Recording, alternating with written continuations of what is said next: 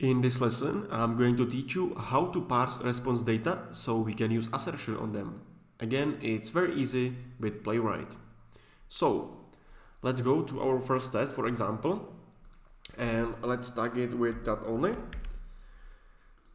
And now, after you actually call this response, you get a lot of data. So far, we have been asserting the response status, which is a typical first step which you should do. But then you can actually assert the content which came with that request. So how to do it? Very simple.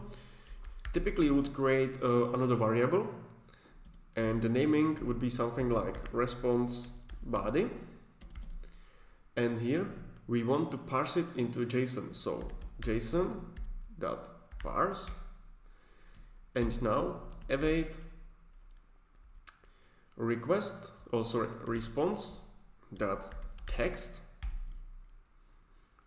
and save it, just like this.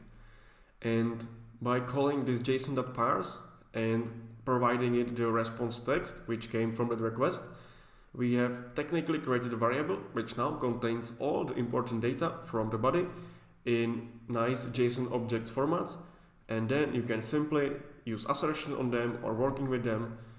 Let me show you. So now if I just console log it, response body, you will see that we actually get some nice JSON with data already formatted for us. So now scroll a little bit up and you can see our test passed, and here is the content of the response body. You can see there are two JSONs, or basically it's one JSON. You can see it's one big JSON, but it contains two objects. One is named data and one is named support. The support is not connected to the data itself. It's just added here in favor of, a little bit supporting the creators of the requests in. You can actually get a link, and it just gives you a message that you can say thanks or contribute them some money. But what's important for us is this data. You can see that the data object for the user contains his ID, his email, his first name, last name, and his avatar.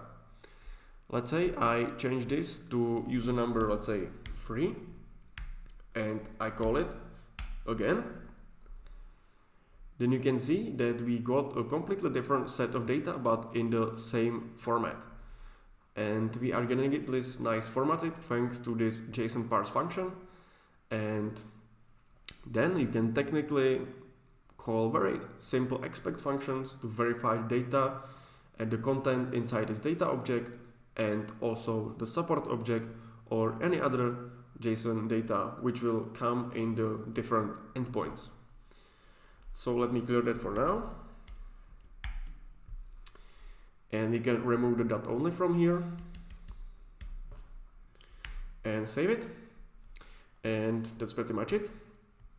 And we can remove this console log.